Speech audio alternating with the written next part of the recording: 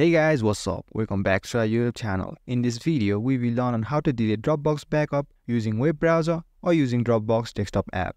So let's get started. First, open your Dropbox account on your web browser. Then tap on this icon, which is on the top navigation bar. Then under the Explore More section, tap on the backup. And here, as you can see, we have this one backup. To delete this backup from your Dropbox, simply tap on it. Then at the top, you can see a button that says delete. To delete this backup, simply tap on this button. Then tap on Backup Settings. Now you need to confirm that you really want to delete this backup. To do so, simply tap on the Confirm button, and then your backup will be deleted. Now let's learn how to delete the backup from your desktop app. To do so, go to the taskbar. Generally, your Dropbox icon should be here. If you can't find it here, simply tap on this up arrow, and here it is. Click on it.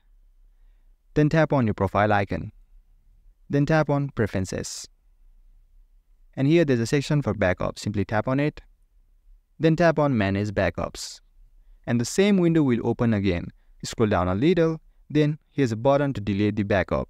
To delete it, simply tap on Delete Backup. Then tap on Confirm to delete the backup.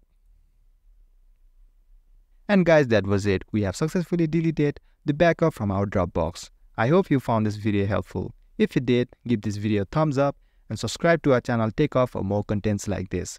Feel free to drop any of your queries or questions in the comment section below. I'll get right back to you. Thanks for watching and see you in the next video.